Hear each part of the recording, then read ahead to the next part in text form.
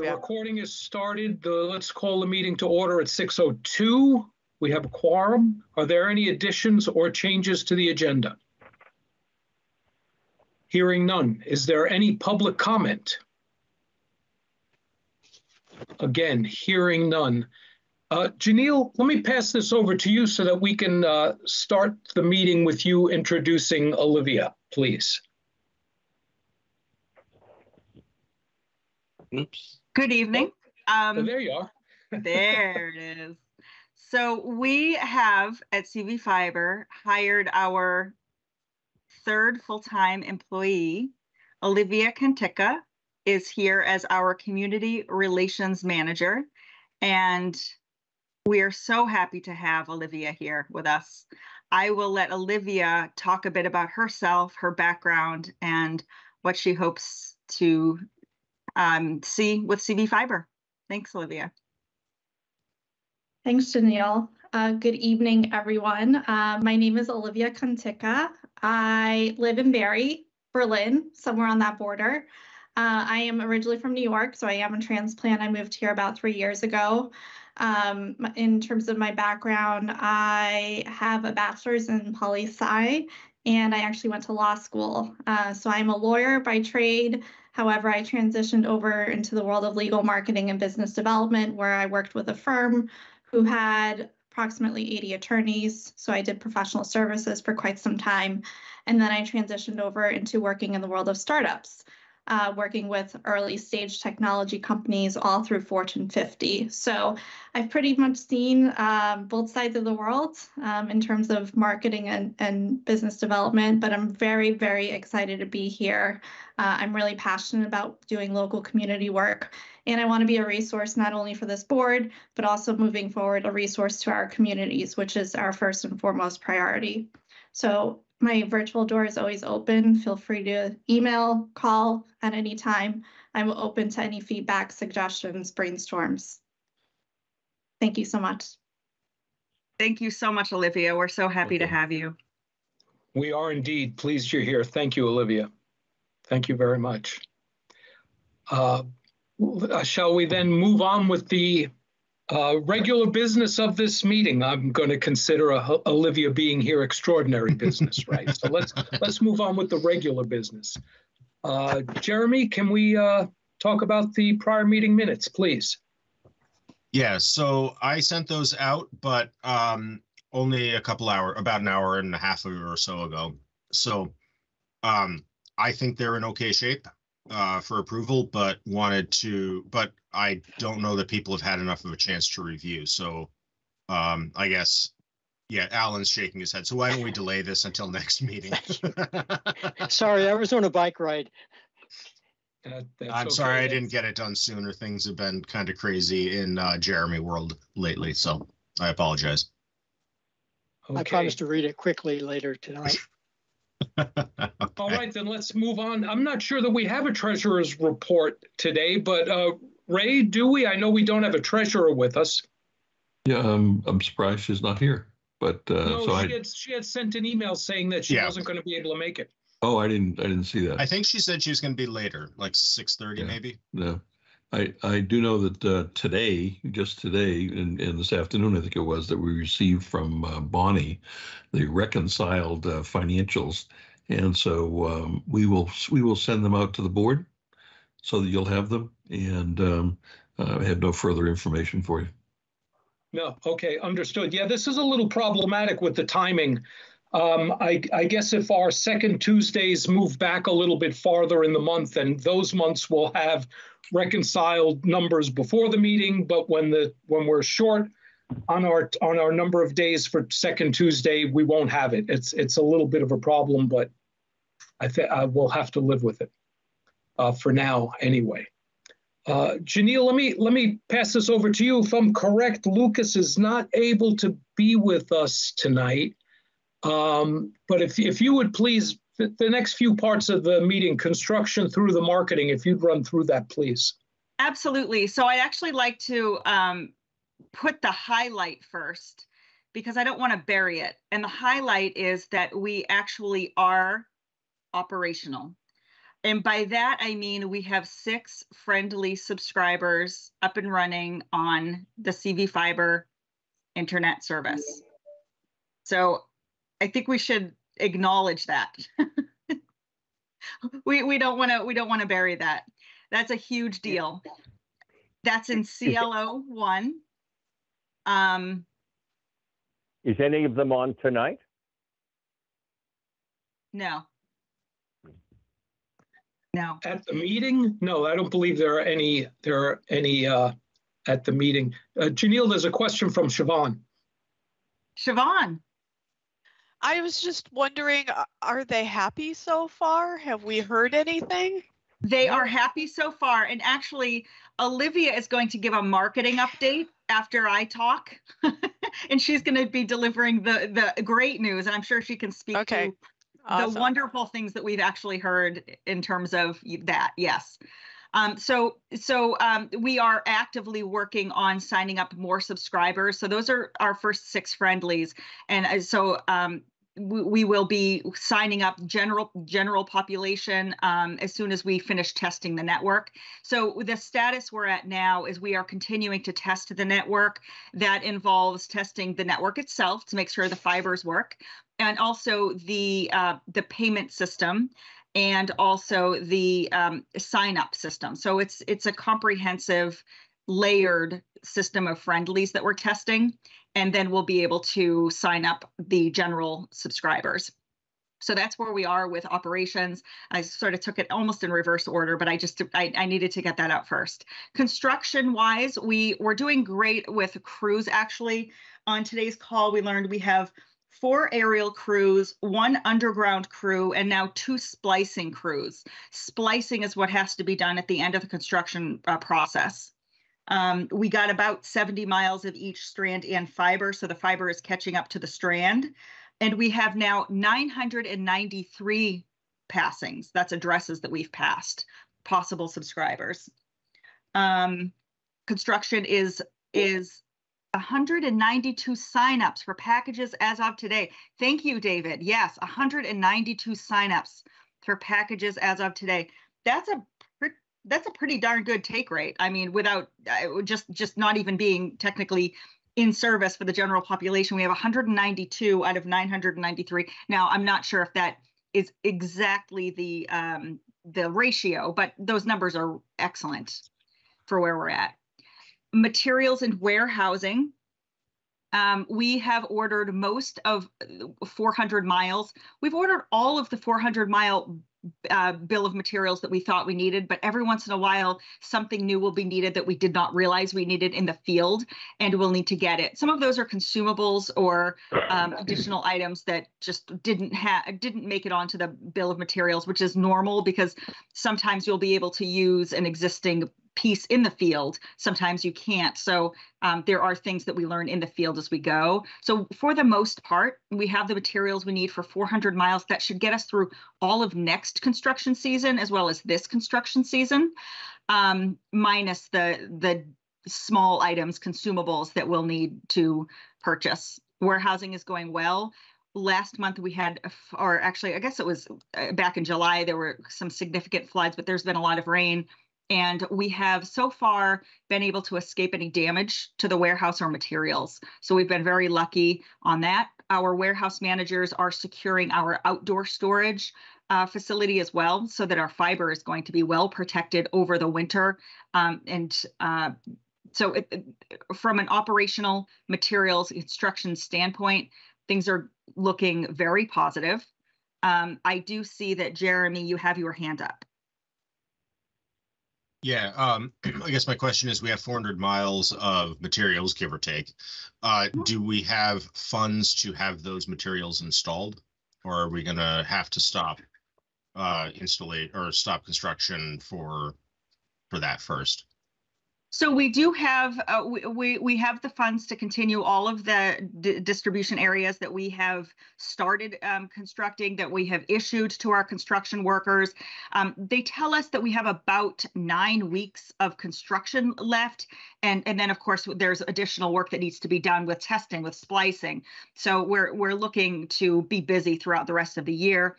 as far as installing the next distribution areas, that is, Jerry, did you want to speak to that? Or something related? No, actually, I just want to get to the point for Jeremy's question. We do not have sufficient funds to construct 400 miles. What we have found is that the funds that we have are getting us through 200 some odd miles, and that'll be a big part of the discussion of the budget in the second part of our meeting. So everything that Janelle has said is absolutely correct. But to cut to the chase on it, no, we don't have sufficient funds to construct all 400 miles. Things were not as they seemed a year ago. Thank you for being very direct, Jerry. Yes, we have seen incredible inflation and markup of costs beyond what we anticipated. They are unprecedented. So we're attacking that as we can. Any other questions? Okay, so that's what I really wanted to share for construction, materials, warehousing, operations. But I know that we have much more exciting stuff that does bleed into the operations scope in marketing. Thanks, Janelle. I wanted to start with a couple of testimonials that we've received from our friendlies in CLO1. I know sometimes it's difficult taking a step back and seeing all the nitty-gritty, construction details that are going on, but I want to emphasize in this group that we are really impacting the lives of our customers to date. So I'll start with one testimonial, and this is from one of our friendlies in CLO1. The fiber is great. I'm so happy to be finally hooked up. It's all I had hoped for, a far, far cry from the old days of dial-up, then satellite internet. Most recently, high-speed internet through a competitor, another ISP, which I have now canceled. From another friendly, I have been so impressed with all the various guys. They have been all professional, informed, and able. It's been a pleasure doing business with them. So we've, in general, have been receiving really positive feedback. If there are any ways that we can fine-tune the friendly process, we have been on top of that as well. I would say that in the past couple of weeks, we really have solidified the friendly process in terms of having an invitational letter, making sure that we are in constant communication to iron out any kinks throughout the process. And so far to date, we've been really successful with CLO1. Now, moving forward for CLO2, we do have those letters sent out. They were sent out early this morning, and we'll be scheduling those calls, and we'll be moving on to the friendly selection for RSO1 and RSO2. So all in, we are taking our feedback from friendlies serious at this point because we want to make sure that we are continuously improving and integrating based on what we're hearing in the market. Now, as far as what we're hearing, there are areas in terms of our messaging that requires a bit more clarity. As you know, there's a lot of technical nuances in what goes on behind the scenes. And so we are updating our website.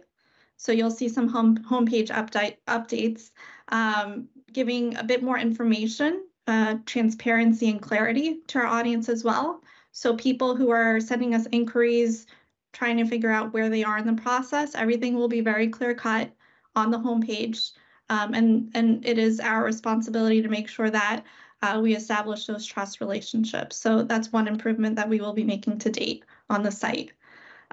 Secondly, in terms of the website as well, we're integrating with Smart Hub. So we will be able to take payments, which is a really exciting update for us.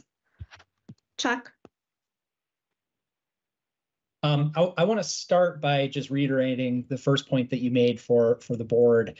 The point Jerry likes to make regularly of we are graduating from being a governing volunteer-driven body to being a real live business with real live customers. And most of the people who visit our website never visit our governance pages. They don't particularly care about them. And, for compliance reasons, we have to have them, so we can't get rid of them. But they don't need to be showcased front and center And what we need is to streamline the conversion subscription funnel of people getting to subscribe. And so Olivia is making great strides on that front, and I thank you, Olivia. Now, to play devil's advocate, Olivia, what's Smart Hub? Smart Hub is actually a piece of technology that is used across the country. So I want to say that it is a well-established piece of technology, a payment system that is used for transactions. Some folks may even be familiar with it here in the Vermont area, paying their own electric bills. So it might not even be something new for some of our customers as they come on board. We are essentially using Smart Hub as a way to securely take payments in a dashboard that is user-friendly and a way for folks to possibly update their plans moving forward. That's something that we've been talking about in the works by the end of the year, but also people can update their credit card information, they can pay by phone. So essentially making the payment flow as frictionless as possible, because we would hate for payment to be a friction area. Jeremy?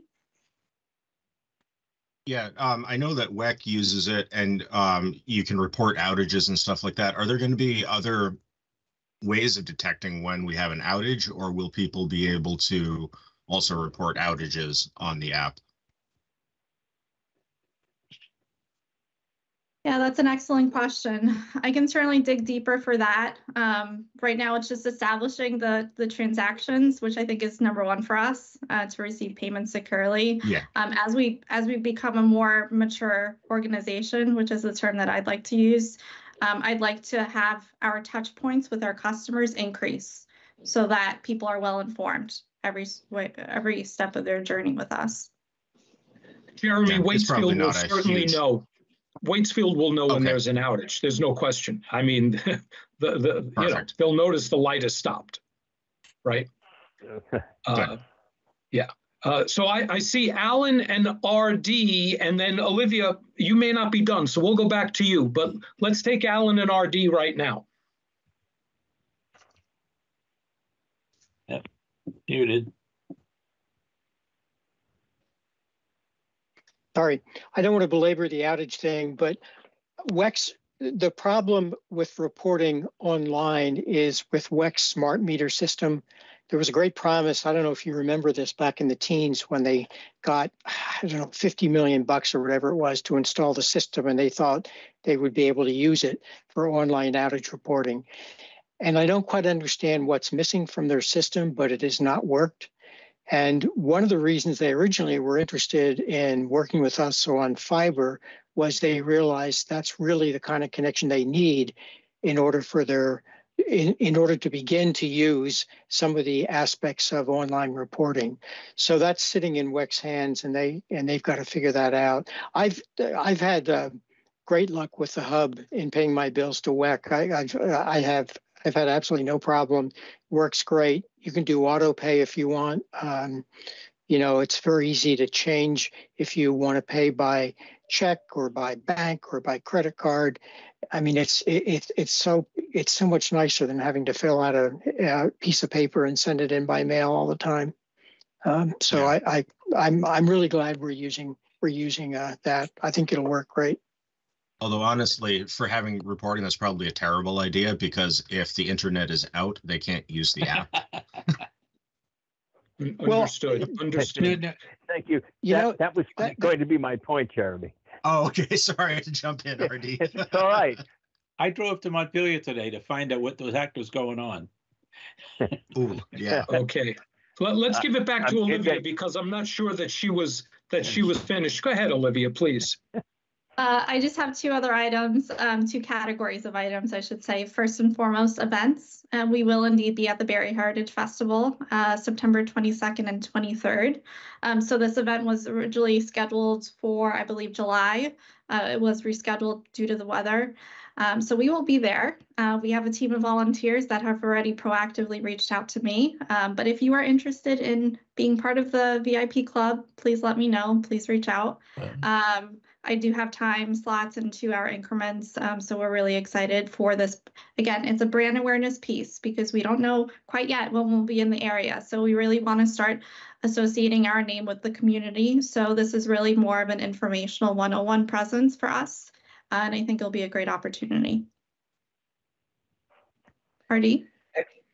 Jerry, two things. First of all, Olivia, there is an event in Cabot that you might wish to have a presence at, our Cheese Festival on September 30th. That's the beginning of fall foliage day in the Northeast Kingdom. And so we're right, of course, Cabot is right on the edge between CV Fiber and Northeast Kingdom, not to mention Kingdom Fiber. So brand awareness would be a very good thing in Cabot. The second thing I wanted to say, Jeremy said it, there's got to be a hotline for reporting outages. If your internet goes out, there's no way to report it online. So a simple hotline is, probably what we should have. That's me. Very good, RD. Point taken. Janelle, go ahead, please. Just to speak to that, RD, we do have our customer service and tech support numbers on our website. So we do have that ability for folks who want to call in. It's essentially our hotline. Yeah. And the second event, which I don't have a date quite yet. However, we have done the majority of prep work behind the scenes. We've been working with Mr. David Healy as well. We are planning a ribbon cutting event in CLO1 at the Calais Town Hall sometime in October.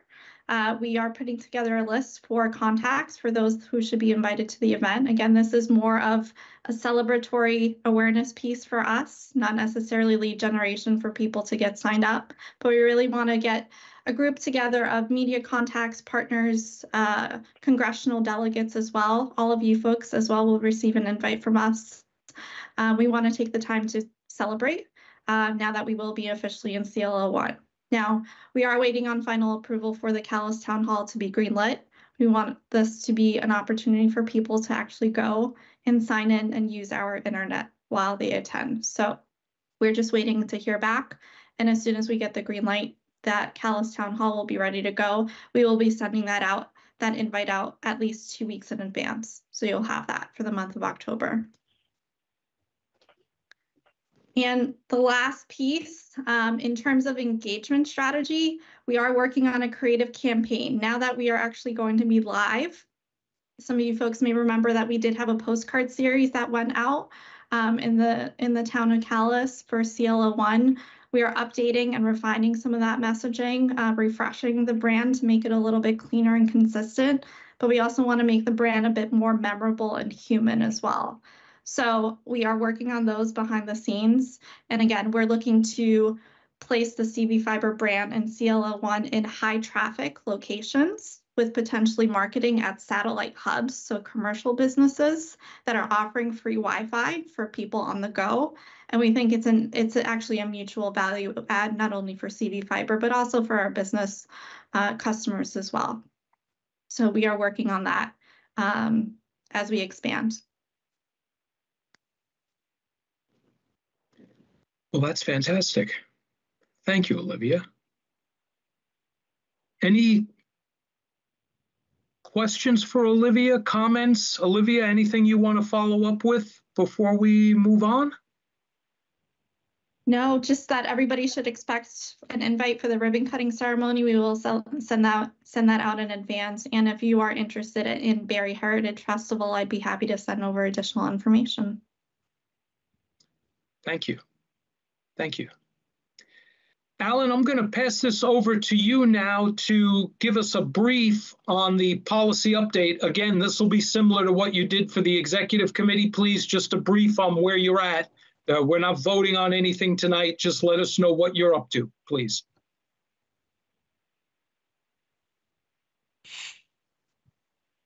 This is the personnel policy, Jerry, you mean? The policy that you've been working on, I've been calling it the HR policy, but if it's if personnel policy is more accurate, then please, as such.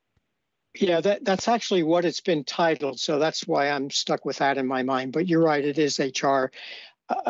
Basically, what's happened is legal counsel looked at our policy. If you remember, once we passed this back in July, we knew we were going to have it gone over by legal counsel. And we have ended up with a document that's not 13 pages, but is more like 34 pages.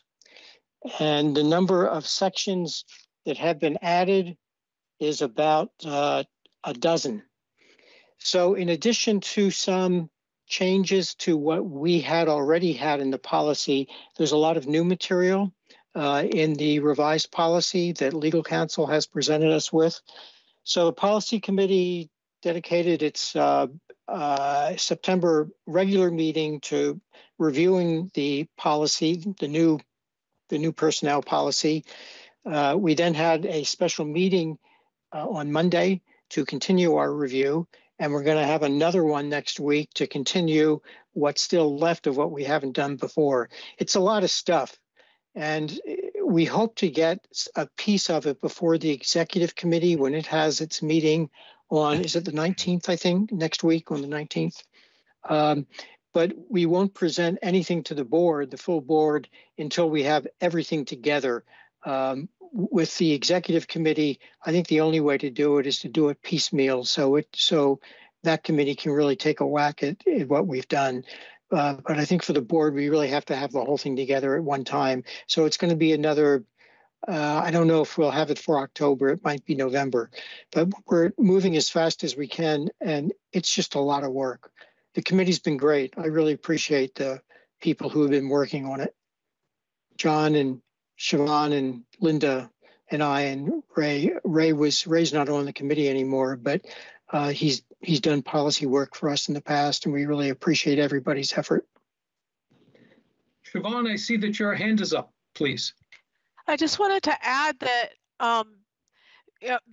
we're working as a committee, and so our committee meetings are available to people to come in and sit in and participate. So any board members who have an interest in this or are concerned about where we might be going with it or something like that are invited to attend. We encourage you to attend and remind you that we do have HR professional attorneys on this as well. So I don't know that we do need to go through it bit by bit, but you might want to make sure you take a look at it before we get to the executive committee, because we're already shredding it in the policy committee, and I would like our discussion in the executive committee to be as pertinent and on point as we can make it without going wafting off.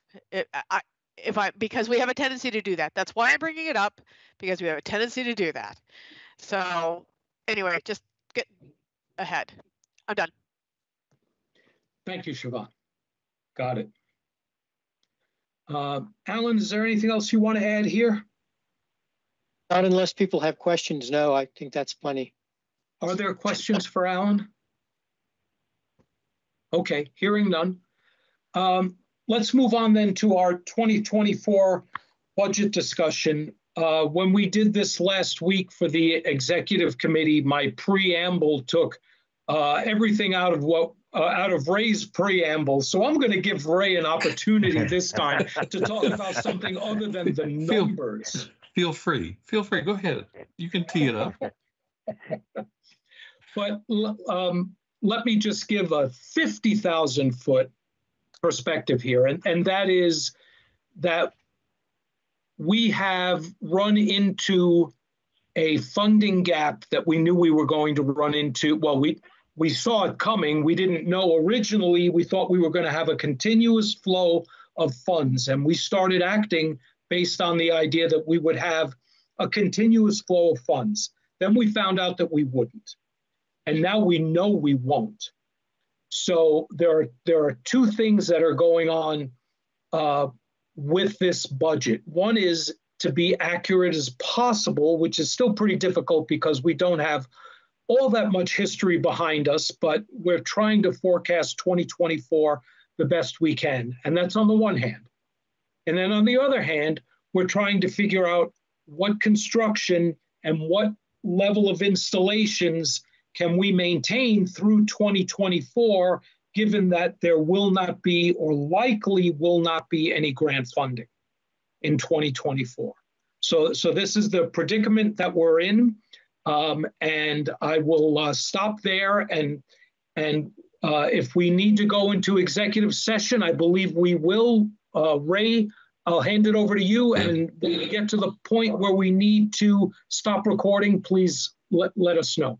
Okay, I'll start with this, and that is that the process is that in October, the board will approve a budget. That budget will be sent to the towns, the 20 towns, and for them to review and provide feedback if they want to. In November, the board will hold a public hearing on the budget. In December, the board will actually adopt the 2024 budget. The budget's going to change between the time you approve the budget and the time we adopt the budget, because we're going to have a lot more information at hopefully by that time. So there will be some changes made to it. The budget is directional and aspirational. It's directional in the sense of something we just talked about, and that is for the last 5 years, we've been an incubator for a startup company for the CV Fiber Community Network. And that community network is operational. And so we have to change in our governance and in our operation and in our website. There are so many things that we have to change, and we have to work out a lot of details in terms of protocols, communications, and oversight, and what the committees are going to do and not do. The business, they do the operational stuff. The board, it does the governance stuff, policy, budgets, purchases, large purchases. There'll be a number of things that we're still responsible for as a board, but the business has to operate as a business, and they have to be given the kind of flexibility that's necessary, and that also the kind of resources that are necessary. And so it's directional in that sense, and it's also aspirational in the sense that we have to make some assumptions with regard to what we can possibly get done in 2024. So in that sense, we're making a bet that we can do one more thing in 2024. And between now and December, when we approve a budget, we'll be pretty far along in the knowledge about whether or not we're going to get a funding stream to actually do that. And so we're going to talk about that. Now, many of you have already seen a great deal of this, and it's not short. What we're going to go through is actually foundational for the decision and the approval that we're going to do in October. Knowing, you should know that the Finance Committee has been working on this. The Executive Committee is overviewing it. The Executive Committee will be making a recommendation to the Governing Board with regard to approving a budget. So there's a lot of detail in the background. There's a lot of people that are working on it. So without any further ado, Jerry, unless you have something else you think in a preamble, I'm going to move that we go into executive session. I'll just ask to the group, are there any questions before we go into executive session? Because we need that in order to do the details. Jeremy. You're on mute, Jeremy. I apologize. So we're going to be going into executive session, and then we're going to be coming out to do additional business. Is that correct? The only additional business, I believe, will be to adjourn. Oh, perfect. Okay. I didn't realize that the agenda was so short. That's perfect. So I don't know everybody who's on the call because we're going to invite into the call staff, delegates, alternates, and the treasurer, but she's not here. If you are not a delegate, alternate, or staff, if you might raise your hand and there's a reason for you to be invited, let us know, else that's not going to happen. So here is the motion. Move we enter an executive session to discuss records that are confidential pursuant to 1 VSA Section 313 Alpha 6, specifically budget, strategic plans, and funding that relate to our strategic planning, and invite into executive session all staff, delegates, alternates, and the treasurer in accordance with 1 VSA Section 313 Bravo. Second. Second. Seconded by Jeremy. Are there any opposed to the motion? Any abstentions? Hearing none, the motion passes unanimously.